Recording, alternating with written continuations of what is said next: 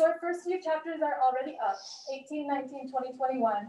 Again, like I mentioned on Monday, my goal is to get through all 4 of these chapters before the first exam. So let's move forward with the assumption that these chapters will be on the first test. Sorry. Sound off. If we don't get through all of it before the exam, remember I told you guys we won't move the exam date, we'll just change the content. Okay, so just one day at a time with that.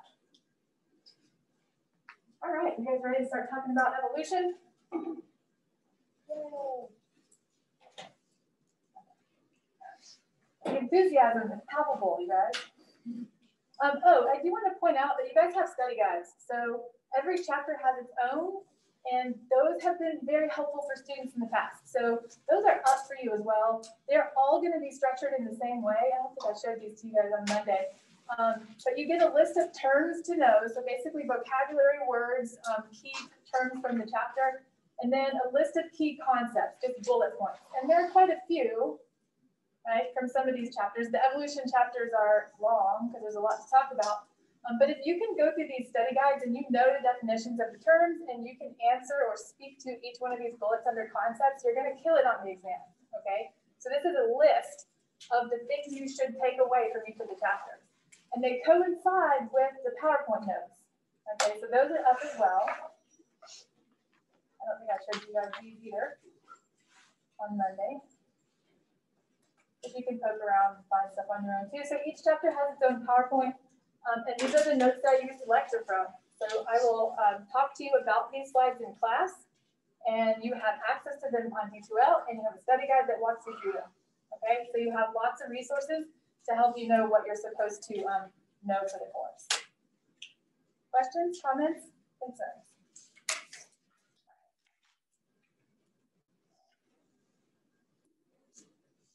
So chapter 18 will kick us off here.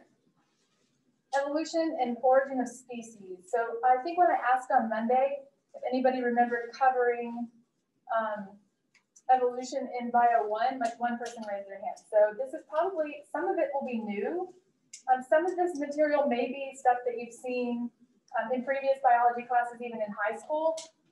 But some of it will be probably the first time you've heard it. So we're just going to go through and make sure everybody's on the same page. One of the things that I was talking about Monday, sorry, I forgot to plug in my little clicker thing, is how this whole course is built on this foundation of an understanding of how evolutionary processes shape biodiversity, right? So we're going to go through all the chapters on all the different families and kingdoms and groups of organisms. We're going to talk about how they all work together in the ecology unit. But before we can do that, we have to really understand evolution and the processes that drive these changes in biological systems, right, in organisms. So we're going to make sure that we have a really strong foundation in understanding evolutionary theory. Good? You ready? All right. Another interesting thing that we'll get to, probably not today, but maybe next Wednesday. Yes, I trust this. Okay. Is misconceptions about evolution. So you may have heard things about evolution that may or may not be true, or may or may not be completely true, or there may be some sort of discussion to be had about these things, okay? So one of the major things that we'll talk about that's a misconception about evolution is that it explains the origin of life, okay? It doesn't, right? That's a different area of science, biology, physics, right? There are people who are looking for that. What happened first? Where did it all come from? When we talk about evolution, we're talking about the origin of species, right? So the difference between the origin of life and the origin of species is significant, and that's important. It's an important distinction to make when we start talking about evolution. So species are, what is a species? Right now? Anybody want to be brave and throw out a definition of a species? Yeah, like Homo sapiens, for example, right? That's humans, yes? So we'll talk about what defines a species, biological species concepts and things like that. But really what a species is just a group of organisms, very specific way to classify organisms, right? You are this, you are this, you are this, right? So when we're talking about the origin of species, we're talking about where these different groups came from. Not necessarily how did it all start, but how do organisms diverge from one another so far that you become a different species, okay? So we'll get into that in quite a bit of detail as we move through this. So I'm going to have you guys draw a little bit on your knowledge of genetics that you picked up in Bio 1. So remember I told you Monday, I'm going to ask you to recall, right? A lot of things that you've learned in the past. And if you can't remember some of this stuff, we're going to catch everybody up to the same foundation. So I want you guys to learn this definition, this first bullet point. This is really important, and we're going to come back to it over and over again, okay? The definition of evolution. There are lots of ways to define evolution. This is the most succinct one that I like the best, and so that's where we're going to start. So evolution is the change in allele frequencies in the gene pool of a population of organisms over time due to natural selection and other influential mechanisms, right? Perfect. Moving on. Just kidding. Let's break it down and talk about what this actually means. So let's talk about a population of organisms. Okay, so when you're talking about an organism, you're talking about probably one species. When we throw in the word population, we're definitely talking about one species. So a population of organisms is a group of the same species that interact with each other, okay? So how you define a population depends on the question that you're asking. You can look at the population of pine trees on campus. You can look at the population of Homo sapiens in Cartersville, in North America, in the world.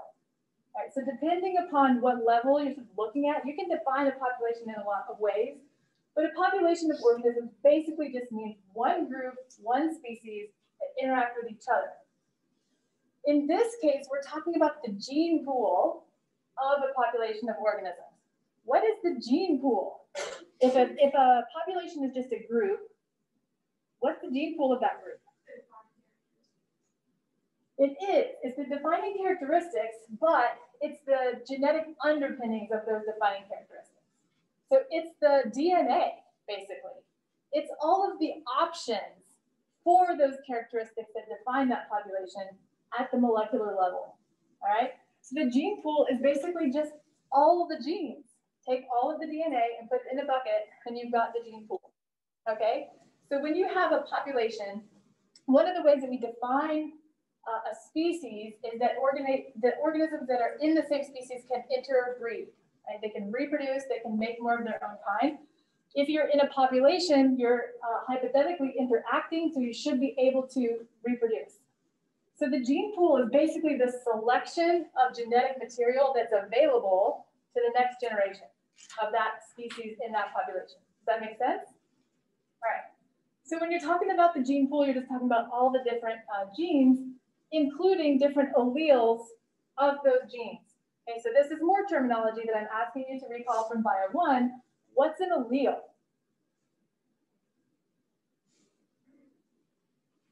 Anybody? Like a variant of a gene. A version, yeah, for sure. It's like, okay, let's pretend for simplicity's sake that the color of your eyes is determined by a single gene. It's not. It's more like 14 or 16 different genes that contribute to it. But let's just, for the sake of simplicity, call it one.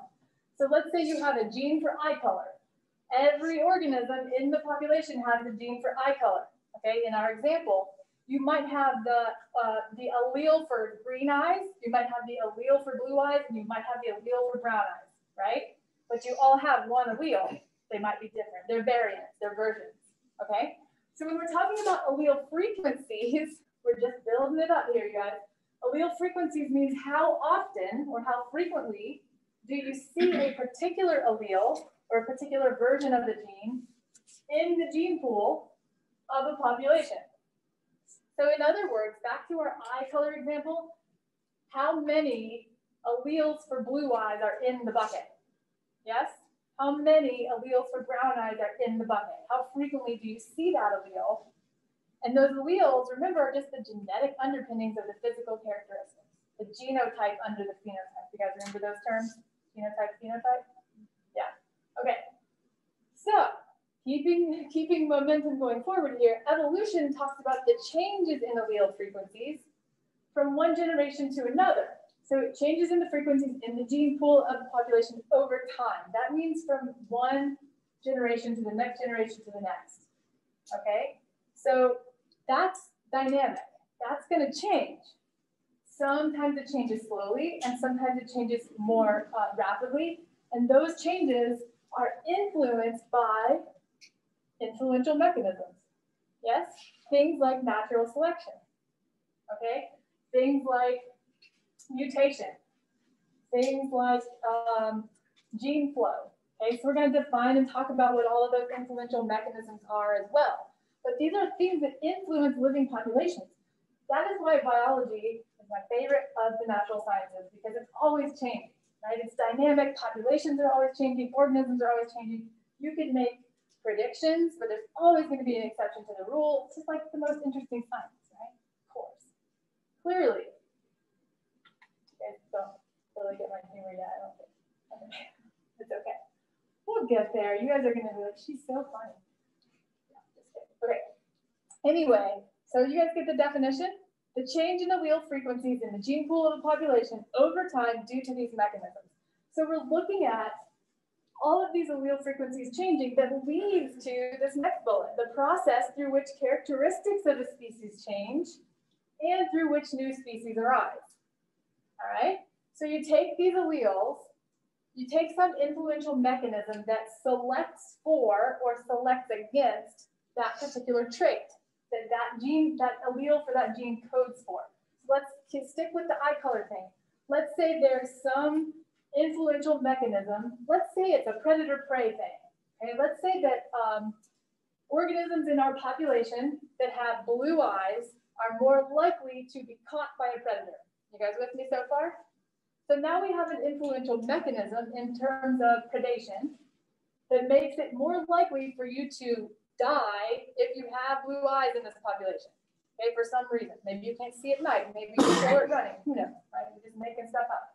So you have an allele that is under some sort of selective pressure, okay? In this case, it's predation pressure.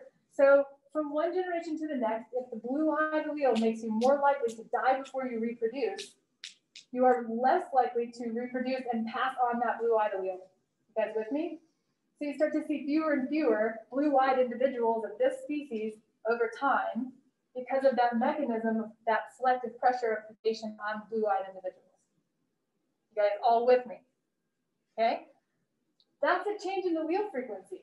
So if you count, you're a population geneticist, and you go back to the gene pool and you count the alleles of all the individuals in the population for eye color. And one generation has a whole bunch of blue, right? And the next generation has fewer, because this new predator has come along that eats them, right? So the next generation has even fewer. So you're looking at a change in the frequency of alleles in the blue-eyed trait. Yes? Okay? So you're looking at these changes. Well, over time, what might happen to that blue-eyed allele? Do you think? It could totally go away, right? So it could disappear. So that would be a change in a characteristic. Maybe now, 10 generations down the line, you have the same population, but now there are no blue-eyed individuals. Right? It's just a change in the characteristic. That's a very small example, but over lots of generations and lots of different types of influential mechanisms, you see these characteristics in populations change enough to the point where you actually end up with separate species. We're going to talk about those processes and how that can actually happen, because it is kind of a far reach, right, to just throw it out there and say, poof, new species. So we're going to talk about the way that that actually occurs a little bit further down the line, but that's where we're going with this.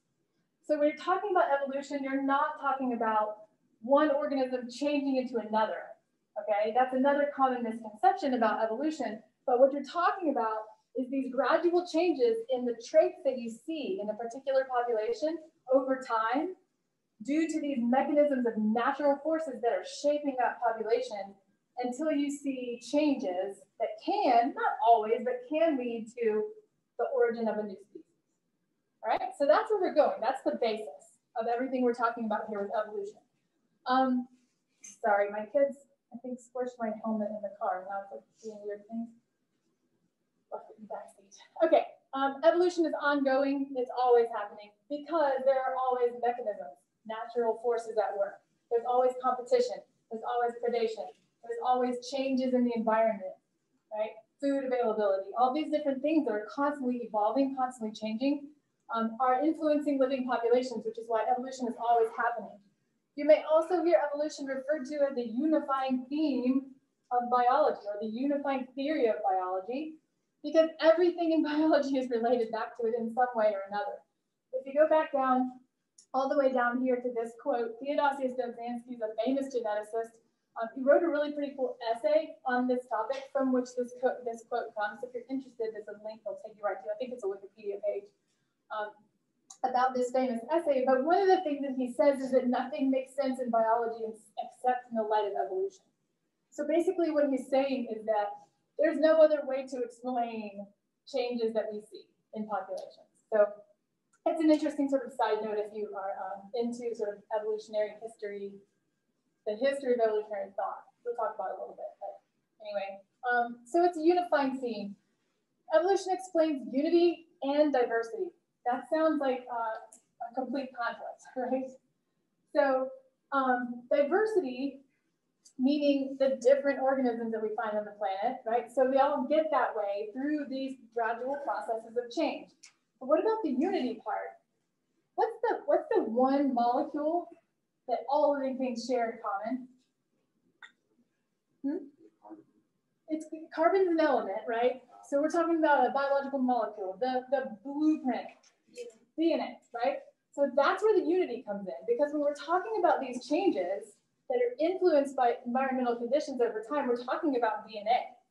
So evolution explains the relatedness of all organisms because they all come from a single common ancestor, right? We don't know what that was specifically. People are working on that too.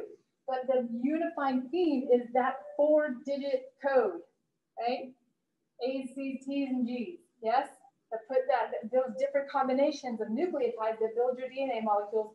Every living thing uses the same series of nucleotides. Right? So that unity is also part of talking about evolution. So you guys starting to see how this ties everything in biology together? Okay. And then understanding the principle that all life has evolved and diversified from a common ancestor provides a framework from which to ask questions and investigate predictions about the living world. That's the whole unifying theory of biology thing.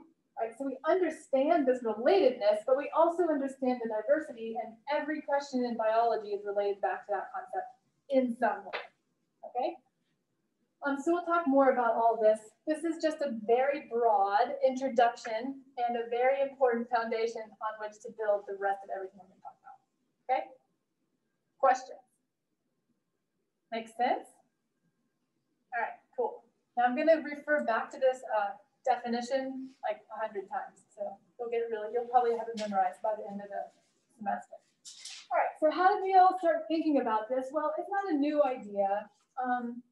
There are lots of scientists and naturalists and theologians and philosophers that have added to the sort of knowledge or thinking about evolutionary theory over the years.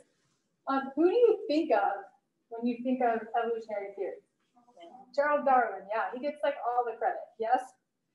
But there are others that sort of came before him. We all stand on the shoulders of giants, right? So he built some of his ideas on things that had come before his work. So it starts with Aristotle, one of the earliest examples. So Aristotle was an early philosopher, right? And he was really interested in the natural world, and he looked at the things around him, and he noticed things like, hey, these weird ocean animals look like these other weird ocean animals. And he started asking questions about species and why they are the same in some places but different in other places, right? And his sort of limited ability to travel back in ancient Greece. So he wasn't going super far. So some of these later naturalists were traveling more widely and asking the same questions, but it kind of begins with those early philosophers. In the 18th century, naturalists began to reintroduce these ideas, looking back at the ancient philosophers and saying, hey, this is interesting stuff, and asking these questions. Also, people started to find things that didn't make sense, like fossils. So when people first started finding fossils, and they didn't know what these animals or plants or other organisms were, there was a question that arises, right? Which is, what is this thing and where did it go? It was obviously here before. It's not here now. What happened to that species? That sounds like kind of an elementary question, doesn't it? Kind of based on what we know now about extinction and changes in species and stuff, but people didn't know that right back in the 18th century. The sort of accepted idea at the time was that species are immutable, meaning they don't change, that everything was put here for a purpose in its environment and it's fit to its environment because it's created to be there and nothing ever changes, and that's how it is, right? So there's an interesting overlap between natural thought and religious thought back then, right? And there still is, which is kind of an interesting topic to talk about as well. But the idea that species don't change was pretty tightly held. And so when these people start coming along and saying things like, maybe they do, it was controversial. Met with lots of arguments. So a couple of people who I want you guys to be familiar with their names, just about the evolutionary, sort of the trajectory of evolutionary thought. Leclerc, this guy, Georges Louis Leclerc Comte de Buffon, that's a big name, a big mouthful. Let's just call him Leclerc, okay? So he was a French naturalist, and he noticed things like if you go to different geographic regions that have similar environments, they may still have different organisms. So like if you have to, how do I want to say this? You may be in one area of the tropics and see one kind of toucan, but you go to another area of the tropics and there are different types of toucans. So his question becomes, if every organism is uniquely created to live in its particular environment, then how come when you go from this one environment to another similar environment that organisms are different, right? Does that make sense? So there are differences in organisms even though they live in similar environmental conditions. So that was one of his big questions and sort of one of the things that he started asking about. And then you've got Hutton and Lyell. So James Hutton was older. He's a geologist. What does geology have to do with biology? Fossils, for sure. And your environment that you live in changes as a result of geological changes as well, yes? So it's all sort of tied together. So Hutton is saying geological change happens gradually due to small changes over time, which again, seems like, duh, we know that, right? But back then, we didn't. The more popular idea of how things formed, like rivers and mountains and oceans and lakes and any sort of major geological landform, was that it was the result of a catastrophe of some kind. So catastrophism was sort of the going idea, that it was a major earthquake or a huge flood or some giant exploding volcano that formed everything. And that everything was formed rapidly and violently in a very short period of time. So there was also this idea that the Earth was pretty young, on the order of like 10,000 years or so, okay? Now we know that it's way older than that. Anybody know how old the Earth is? What's the age of the Earth now that we have sort of scientifically come to? Anybody know? Any guesses? How old is this rock we live on? Over 4.7 billion. About 4.6 billion, 4.7 billion, somewhere in that neighborhood. Yeah, that's really old, you guys. Billion? That's a lot of years, right? So the idea that James Hutton came up with was that maybe the Earth is older than we think it is, and maybe things change slowly, and what may seem like a major feat of geological change like the Grand Canyon didn't happen because of a huge earthquake that ripped the Earth apart, but rather by the river flowing through it for a really long time. So this is like radical thinking on the part of this guy back in the 18th century.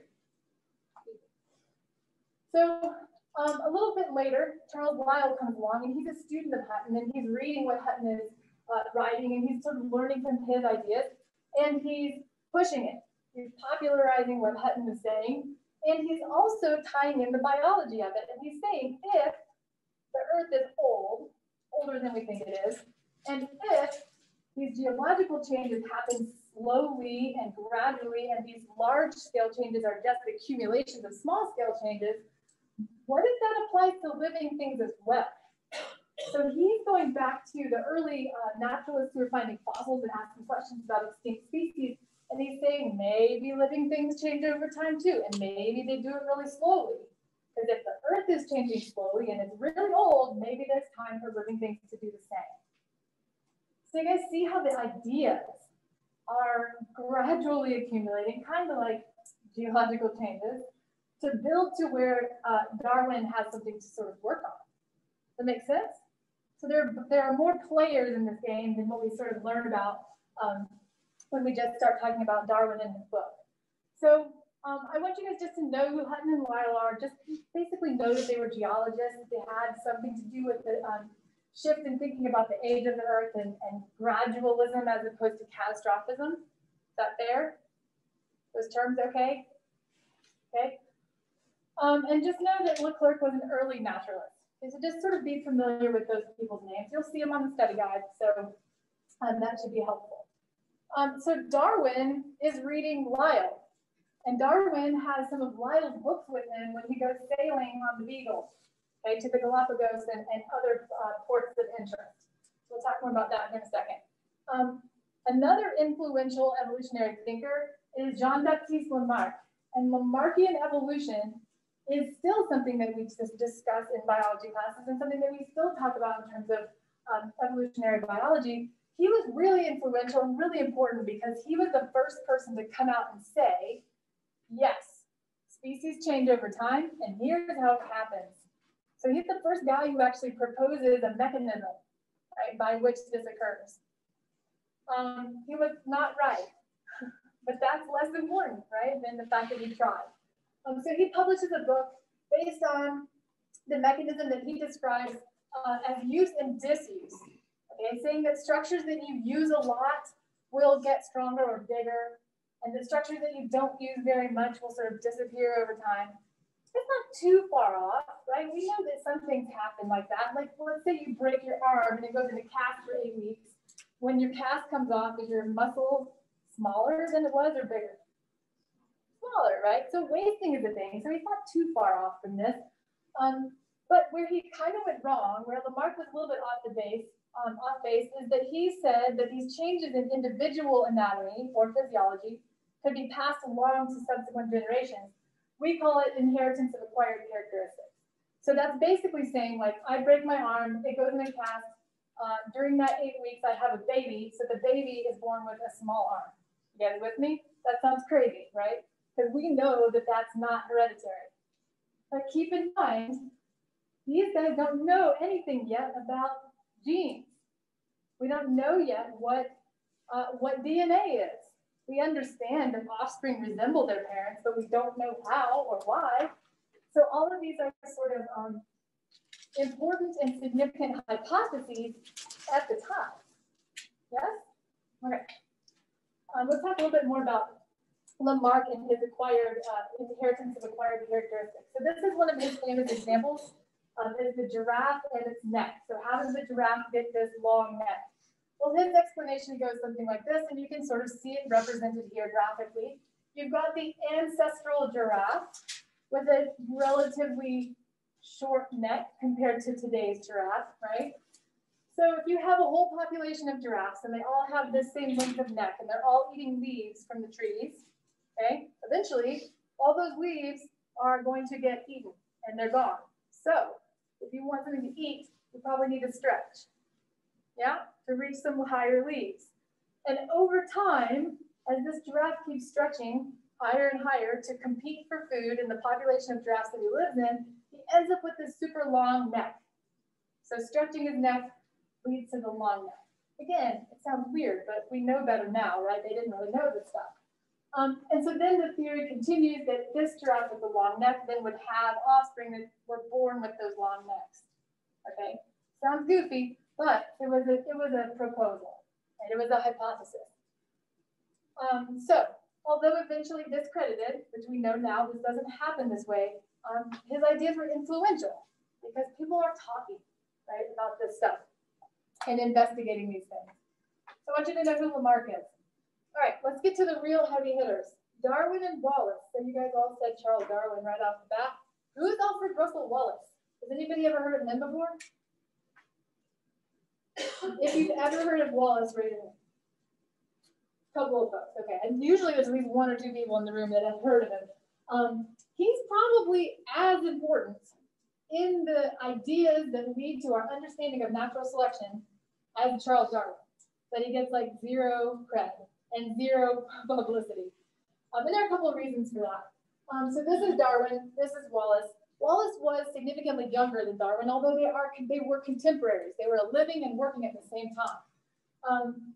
Darwin and Wallace both were paid naturalists, so they would get on ships and they would go off to these faraway places. That, keep in mind, back then in the 1800s, most people weren't traveling to different continents than the ones they lived on. Right? You have to be rich and have the time and have the resources, right, to go on these types of trips.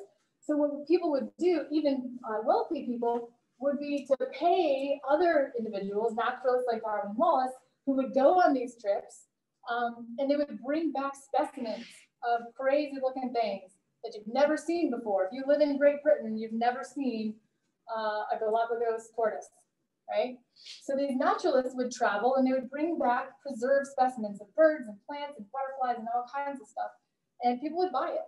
So it was like a lucrative career.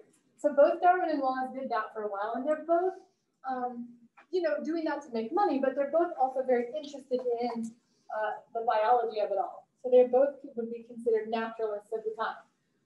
Darwin traveled to a lot of places: South America, Australia, Southern Africa. The Galapagos Islands is probably the most important, most influential, most well-known place that he went.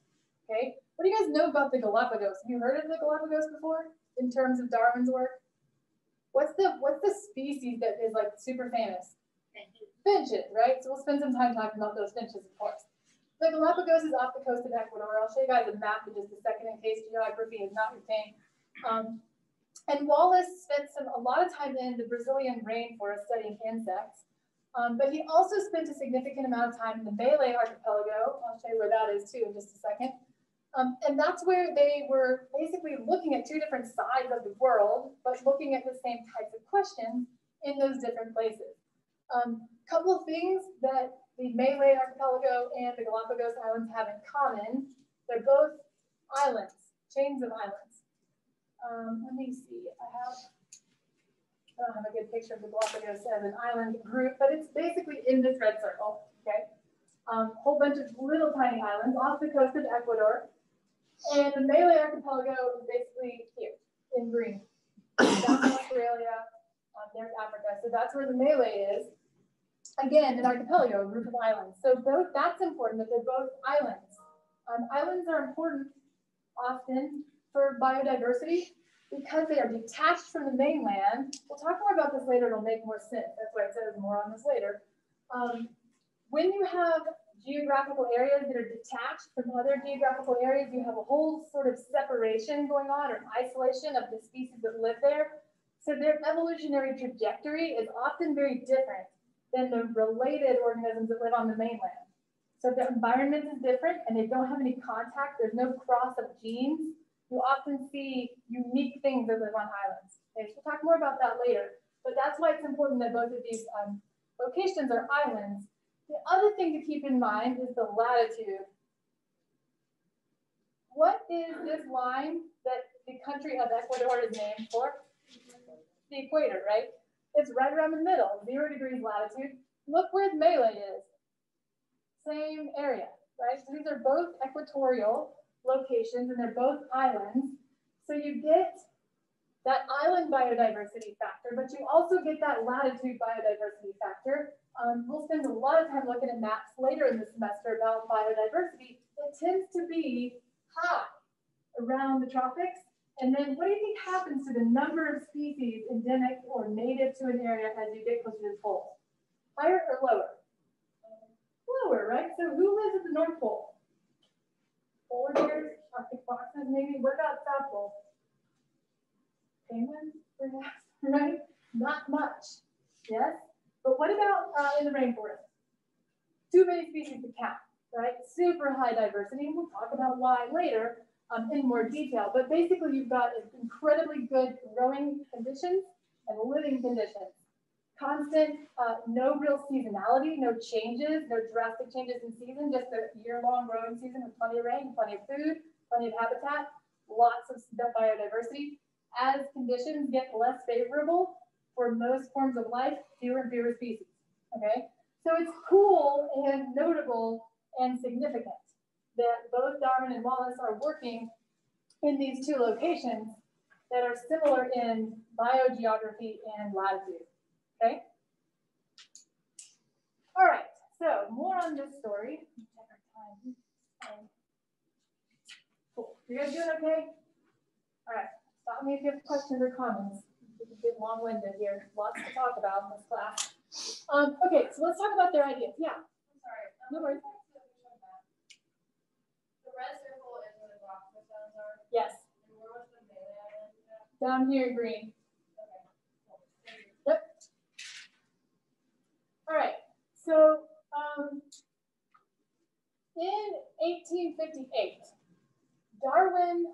Okay, let me rewind just a little bit. Darwin does not really know much about Wallace.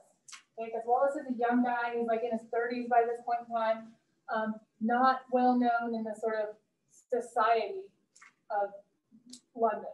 Okay, not a relative unknown, let's call it. Okay, so he's doing this work, but nobody really knows who he is. Now Darwin is older and he's more established. His family has got a reputation. He's like known to be an intellectual. He's known to be publishing things. Like he's already a working scientist, and he has a reputation to protect. Okay, so he's a little bit more famous.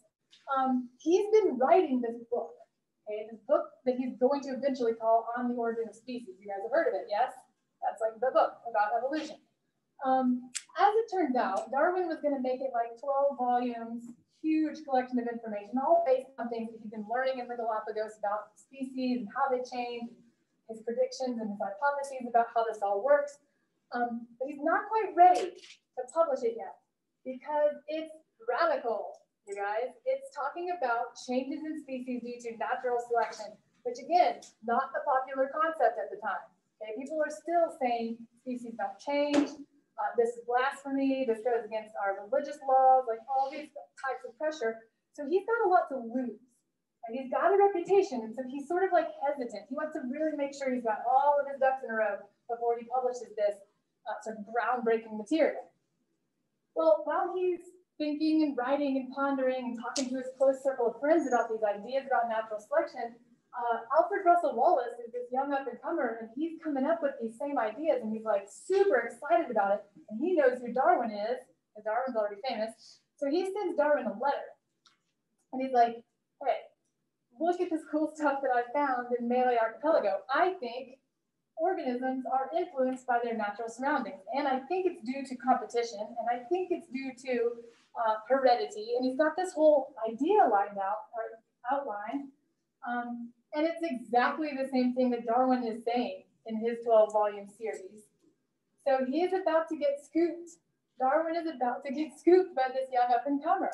So Darwin goes to his closest friends who are also in the scientific community, and they say, dude, you got to publish. Like, you got to get this out here because this other guy is going to come out and he's going to get the credit for these ideas. So the thing that I love the most about this story is that most of the time when you're competing with somebody and like for any kind of recognition, you kind of want to like, I don't know, fight to the death over it. But instead of that, these two actually work together. So they publish together.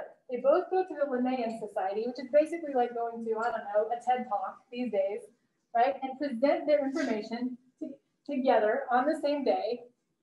In fact, neither one of them actually went in person, but they sent proxies. So their information, their publications were made public on the same day to this society.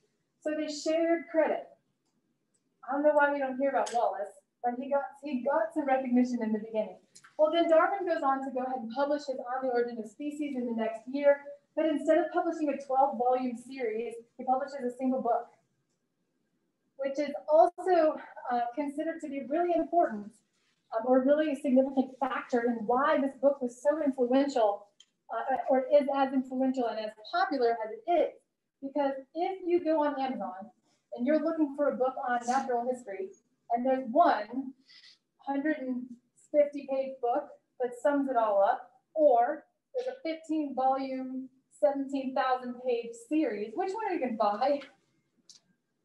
The short book, right? So the idea is that by writing it in a shorter and accessible form, it actually reached more audiences than it would have if he continued working on all those volumes.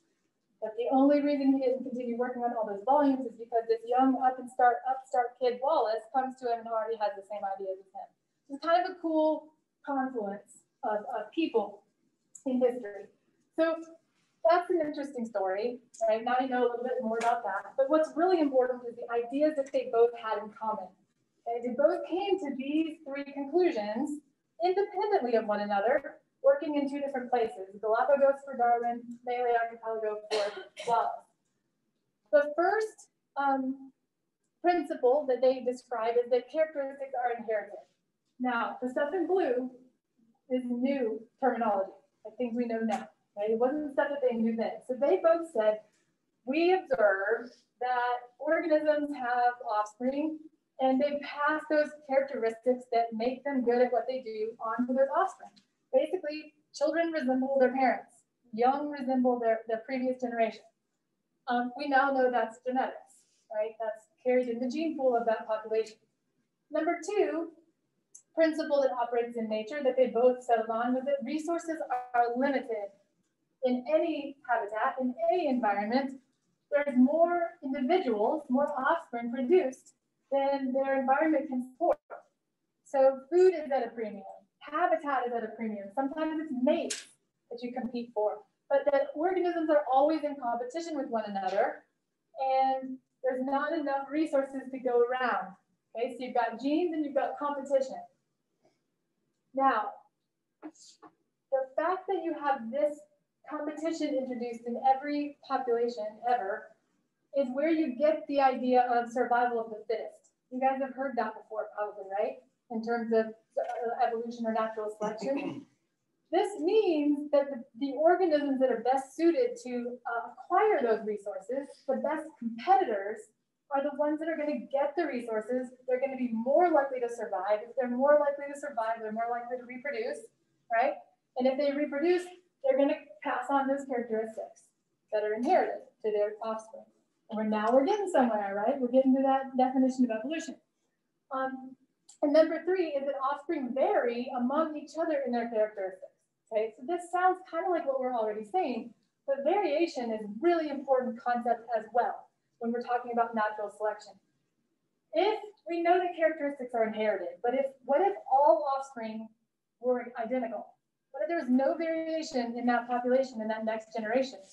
Everybody would have the exact same characteristics. Everybody would have the same advantages and the same disadvantages. Who's going to be a stronger competitor? There's no difference, right? So variation is critical for natural selection to actually do anything. Because if only the strong survive, or you're looking at survival of the fittest, but no one is the fittest, there's nothing for selective pressure to work on. Does that make sense? So it's important that there are inherited characteristics, but it's important that those offspring inherit different ones, so that there's variability or variation in those populations, so they can have an edge over one another as they're competing for resources. And those three things together are the principles that define natural selection. Okay? Good? All right, let's read through these bullets together and sort of pull it all back into a nice little summary. So Darwin and Wallace both reason that individuals with inherited traits that make them more able to compete for those limited resources will be more likely to survive and produce more offspring compared to those less able to compete. That's what we just said, right? Because traits are inherited, those traits will be more common in the next generation. That, my friends, is a change in the allele frequency in the gene pool of a population, yes? As those traits that make you a better competitor are passed on to the next generation, and you start to see more of those traits in those next generations, those are changes. Changes in characteristics, but what leads to those characteristics, that's the genes underpinning them, right? So allele frequency changes. We're getting back to that definition. This process leads to changes in populations from one generation to the next. Darwin called it descent with modification, which is a really cool way to sort of simply describe it, don't you think? As you see descending descending generations, you see tweaks, right? Slight modifications from one to the next. And sometimes it's minor, and sometimes it's more significant. So we'll look at some examples. And ultimately, natural selection leads to greater adaptation of the population to its local environment. It is the only mechanism known for adaptive evolution. When we're talking about adaptive evolution, we're talking about a fit to your local environment. Local means what? Where's local? Around here, right? Local environment means here and now, okay? So your environment that you're well suited for, can it change? Absolutely, it always does, right? That's the beauty of the world, the biological sciences. There's always something changing. So what is working well for you now, your local environment, that could change. It could change the next season. It could change 2 years from now. It could change 100 years from now, but it's probably going to change. So your fit of a particular organism or group of organisms is only good in that local environment. And then when that changes, the selective pressures change, and who has the advantage can change. Therefore, you see changes in characteristics from generation to the next, and boom, evolution. Yes? All right. I'm sorry, Darwin called this Descent with modification? Yeah, it just basically means that so have you ever heard the term descendants? Like you are the descendant of your grandparents and your parents. So as you have descending generations, each one you see slight modifications, or just slight changes. So that was his sort of elegant way of putting that into a short, concise little statement, descent with modification. Just means that you make little adjustments. Selection makes, nature makes small adjustments from one generation to the next. All right. Perfect. You guys doing okay? All right. You know this is a lecture-heavy course, right? A lot of me talking. That's why anytime you have questions, comments, concerns, feel free to type in. I welcome the break. Getting a little out of breath up here. Kind of thirsty. Okay.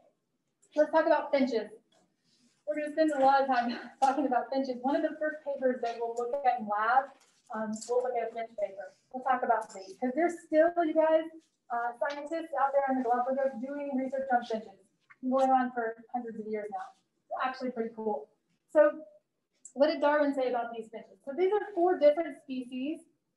3 are in the same genus, 1 is in a separate genus, but they're all pretty closely related. These are all finches that live on different islands in the Galapagos, okay? So Darwin observed that they were fairly similar to one another and similar to species that live on the mainland. So this is, again, speaking to that island sort of isolation thing. There are relatives of these finches that live on the mainland, and Darwin noticed they're similar. But there are some distinct differences, and one of the major differences that he focused on was their beaks. So what does a bird do with its beak? It's for feeding, right? So what does it mean if you have a different shaped beak, potentially, about what you're eating? Sorry? Yeah, you eat something different, right? So this guy with this big, huge beak, Magnirostrus, that means big nose in Latin, or Greek, wherever that word comes from. I think it's Latin, anyway. He's eating large seeds, probably, things that he can crack, right? If he's got a good bite force with that big bill. What about this guy? Like a little small sort of needle, like tweezers almost. Maybe small soft seeds, maybe pick an insect out of tree bark or flowers or something, right? But you can sort of imagine those specialty diets that go along with different sizes and shapes of beaks. So we're going to use the seeds as our sort of example here. So he noticed that there's a graded series with slight differences between those that are most similar to one another, meaning that there's like a range, right? You can kind of see it here from big down to small.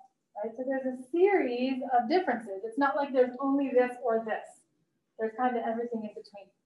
Okay, now keep in mind this is 4 examples of species, but there are many, many more species that you could put on a spectrum, okay, of beak sizes. And you notice that these beak changes or differences in beak size and shape correspond with the types of food, so that's what we're looking at.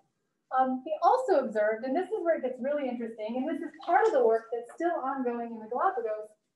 He observed that changes in frequency of beak shape each year correlated with changes in the predominant food supply.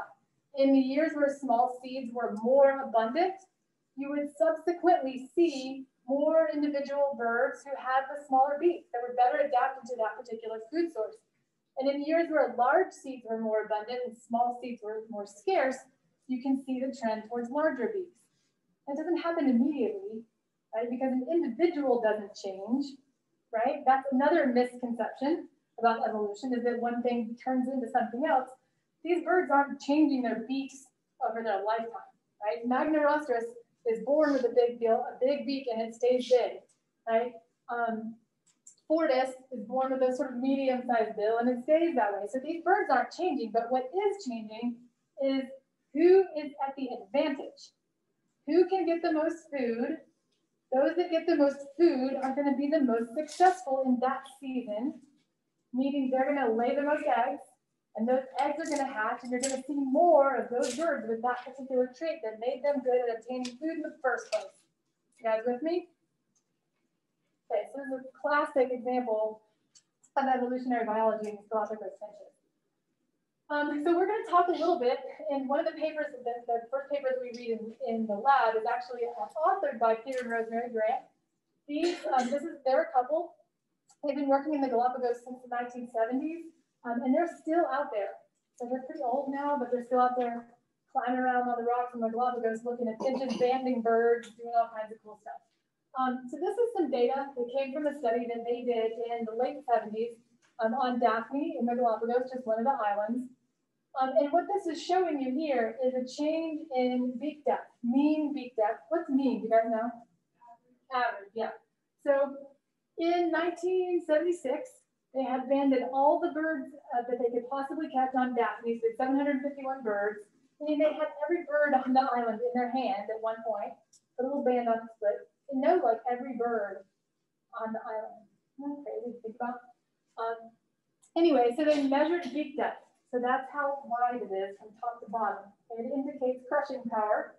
So probably the big Magna rostris species is eating the big seeds, and then smaller ones are eating smaller stuff. So mean beak depth in 76, somewhere around 9.5 millimeters. Okay, so that's all this graph is telling you. And you've got a distribution. You guys seen these before? If you had statistics or math classes where you've seen these kind of graphs before. This just means more birds are right around the average, and then you have some outliers, but there are fewer that get further away from that average. We're going to spend some time talking about that in lab 2 later. But this is basically just a graphical representation of all 751 birds, and that's where the mean beak depth falls in 1976. 1977, there's a drought. Okay, a pretty bad drought, reduces the number of small seeds available because the plants that were less drought tolerant tended to be those that died off, which tended to be those with smaller seeds. So later you have during that drought season, you have only large seeds available. So the next year, in 1978, they count 90 birds. So the sample size is a little different, but still you can see that the mean beak depth has shifted now to just over 10 millimeters. All right, so 9.5 millimeters to 10.1, let's say. Is that a huge change? Not really, right? In terms of millimeters, pretty small. But in terms of data, it's statistically significant. Okay, what's significant about this is that is a change that happened over one season, and they can tie it directly to that drought event. Does that make sense? So what you're looking at here is just one piece of data, 2 graphs from one study on Galapagos finches, but that's the kind of stuff that you're looking at. How do these characteristics change over time, and what is influencing those changes? So these, the Grants in the 70s and their colleagues are working on exactly the same thing that Darwin was working on when he was floating around on the Beagle in the 1800s. It's kind of cool to think about. All right, more on the finches later. All right, let's talk a little bit more about variation and adaptation. So remember, natural selection can only occur if there's variation among individuals. That was that third principle that Darwin and Wallace both came up with as part of their hypothesis, was that organisms have to be different from one another so that one so that some of them have an advantage and some have a disadvantage, or no change will happen. And that variation has to be genetic, it has to be heritable, okay? Because if you stretch your neck to reach the highest leaves, you're not passing that on to your offspring, okay? So that doesn't count in terms of variation and adaptation as it relates to natural selection. But where does that variation come from? Why do you see differences in offspring? Anybody have siblings, brothers or sisters? If you are not an identical twin, okay, so if you are, then drop yourself out of the survey. Does anybody look exactly like your brother or sister? Like exactly, like people can't tell you apart? Not really, right? You might resemble, maybe you sound alike, maybe you have some things in common, maybe you have the same hair color, or you're both tall, or whatever. But there's variation. But you have the same parents, right? So why aren't you identical? I want you guys to think back to Bio 1. Where does variation come from in sexual reproduction? Let's specifically think about meiosis. Ouch, I'm asking you to go back to meiosis. What happened? What is meiosis? You guys remember mitosis, right? What's that? Cell division, yeah. Sorry, I didn't interrupt you. I can't even tell who's talking because of the mask. I can hear the direction, but I can't tell who's talking.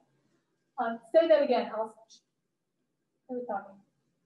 What's mitosis? Who answered that question? You want to say it again? Okay. No worries, I just couldn't tell who was talking and I felt like I interrupted you. Okay, so mitosis is cell division. What's meiosis? It's also cell division, right? But what kind? Say again? Making gametes, right? So reductional cell division, you're dividing genetic information in half, you're making gametes. What are gametes? Sex cells, sperm cells, and egg cells. What happens during meiosis to change the genetics that are contained in those gametes? You guys remember crossing over? Maybe? Some of you are nodding. Oh God, she's gonna ask me to tell her. I won't. So the sister chromatids line up, or homologous pairs line up, non-sister chromatids cross over, right? Synapse and switch. So you end up with new combinations, right? Recombination of genetic material crossing over. Independent assortment, you guys remember that one? They line up during metaphase, but 1 and 1 and 2 and 2, they don't have to line up in the same exact way, so you get some sort of mixing there too. This is not something I'm going to test you on. You already passed Bio 1, but I just want to remind you, right, of this ways that genes are resorted or recombined during meiosis.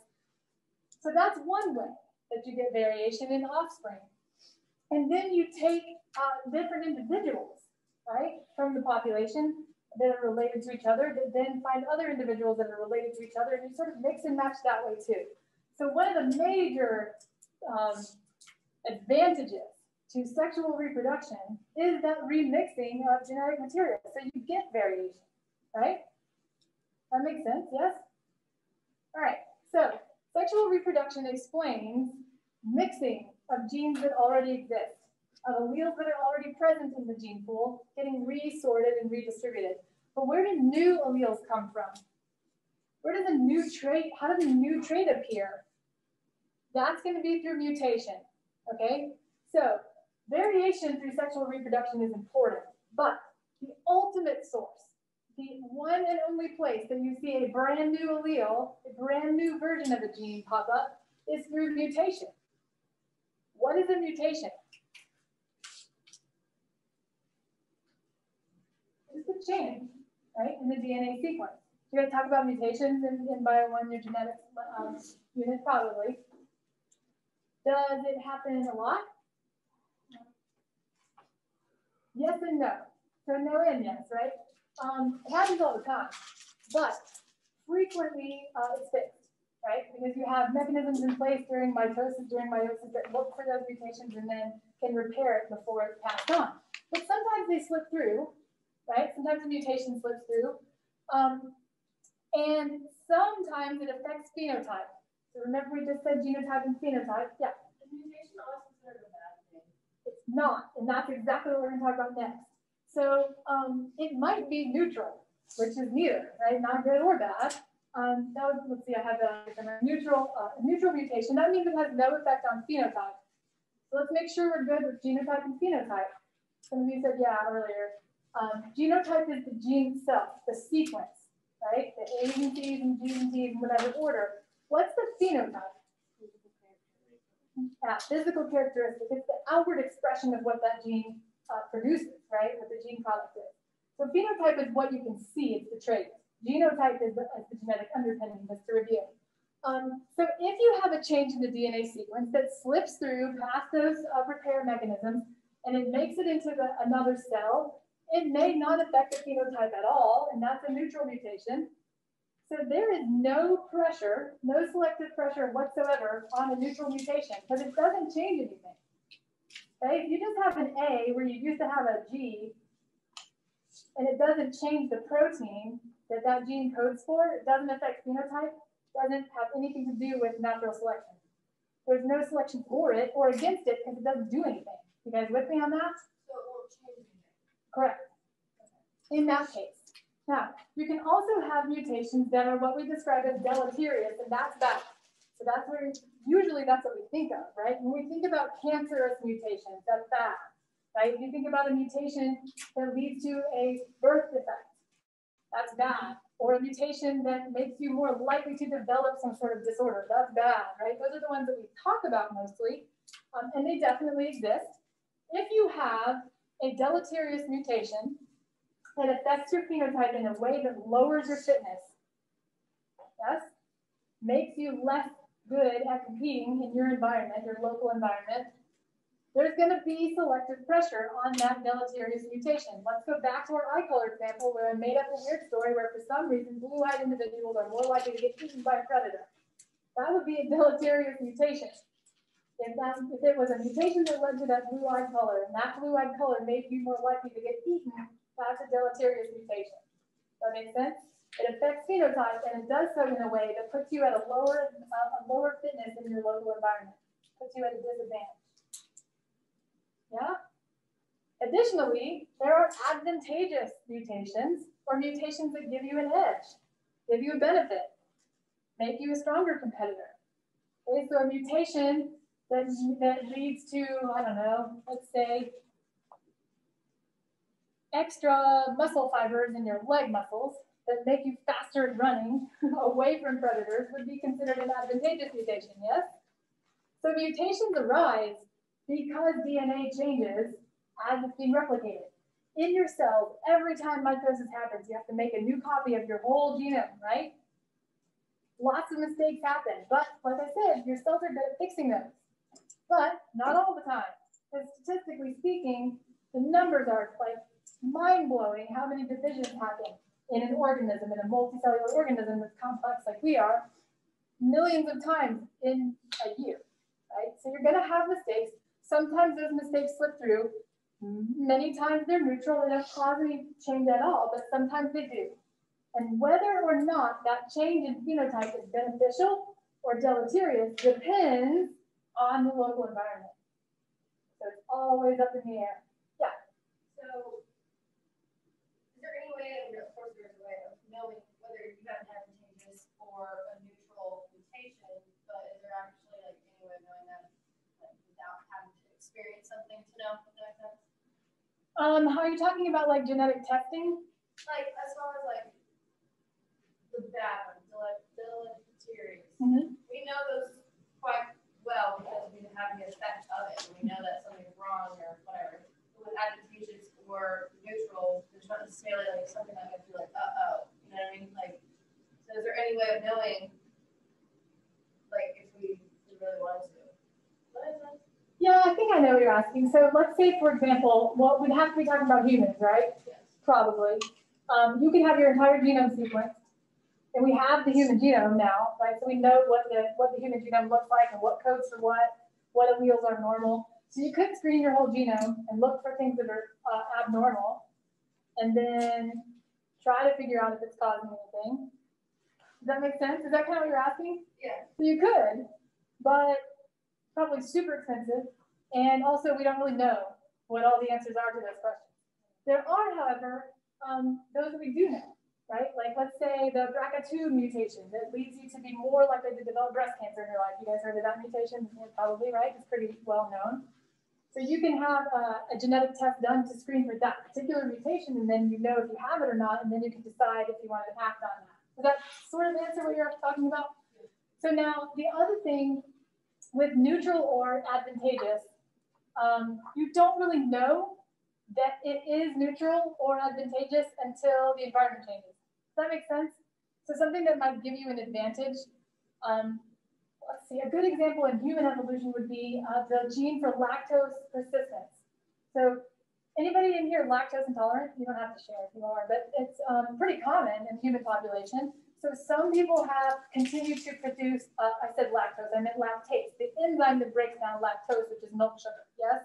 So some people can drink milk through their whole life and they digest it just fine because they continue to produce lactase, which is the enzyme that allows you to break down that sugar. If you don't continue to make lactase into your adult years, which is the ancestral condition, by the way, like most people used to not be able to drink milk past infancy, because you didn't need to, because you didn't need to digest lactose. That's a mutation in the human genome that turned on or leads on the production of lactase, which is the enzyme that breaks down milk sugar. You guys following me? Okay, so that's an advantageous mutation. If you have the switch flipped, that keeps your lactase enzyme cranky. But it's only advantageous if you live in a society where you are an agricultural society where you have animal milk to drink. If you don't, it doesn't matter. It's a neutral mutation. And if you do, then it gives you a survival advantage and it becomes an advantageous mutation. But it depends on where you live and what time of the world history you live in. Does that make sense? So there's no real way to know. You could screen your genome all day long and you could say, this is different. This says C, where it used to say G. What's going to happen? We don't really know. Does that answer your question? That makes sense to everybody? Yeah, so that's how mutations work. And we'll talk about that more throughout the semester as well. Remember, this chapter is the basis for everything else. Yeah. Do you have a recessive advantageous trait that would make it you have to have like more of that genetic variation over time in order for that to be evolution? Sure. So when you get into recessive versus dominant, first of all, you have to be, it has to be a Mendelian trait, right, that works that way, that it has either or. So with recessive, you have to have two copies of the same one or it doesn't express, because dominant will mask recessive, right?